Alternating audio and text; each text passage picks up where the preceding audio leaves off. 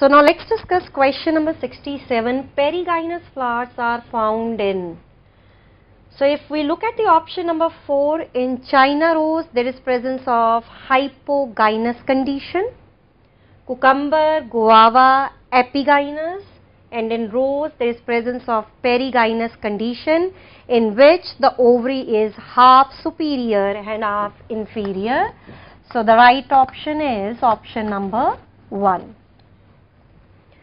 Now question number 68. An abnormal human baby with triple X sex chromosomes are born due to.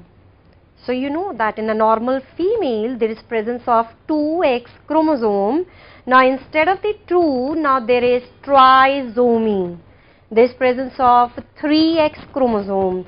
So you know that such type of condition, it occurs due to non-disjunction, that is non-separation of chromosome. So let's see how it will happen here. In the female, due to the non-disjunction, there is formation of abnormal ova. Yes, in the abnormal ova, instead of the 1X chromosome, there is 2X chromosome. So the X chromosomes, they had not undergone separation. Instead of the 1X, there is presence of 2X chromosome. If we talk about the male, you know that in the male, 2 types of the sperms, they are formed. One which carry X chromosome, the another one which carries Y chromosome. If this abnormal ova fuses with this normal sperm, then what would be the chromosome complement of the zygote, that is triple X. So in this question 68, so the right option is formation of abnormal ova in the mother. So now let's discuss question number 69.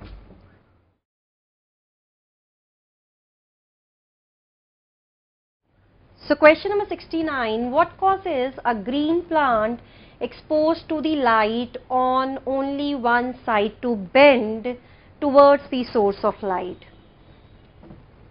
So if this is the part of the green plant, that is shoot, we are showing here, it is illuminated with light from only one side. Now due to the stimulus of light, auxin, that is a growth hormone, that will show movement. So the growth hormone will show movement from the light side towards the dark side.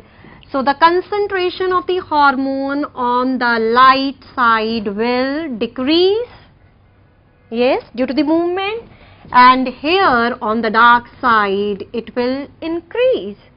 Now the function of this growth hormone is elongation. So here the growth hormone is more. So here the growth hormone is more. So on the dark side elongation will be more. On this side, if the elongation will be more, so what would be the result?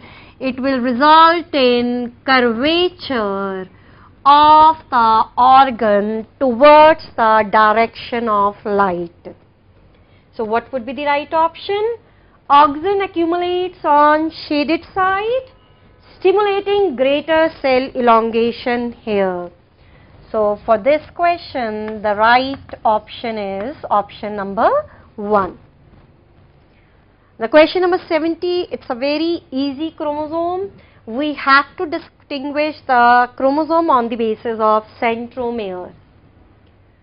Now in the case of metacentric chromosome, you know the centromere is present in the center.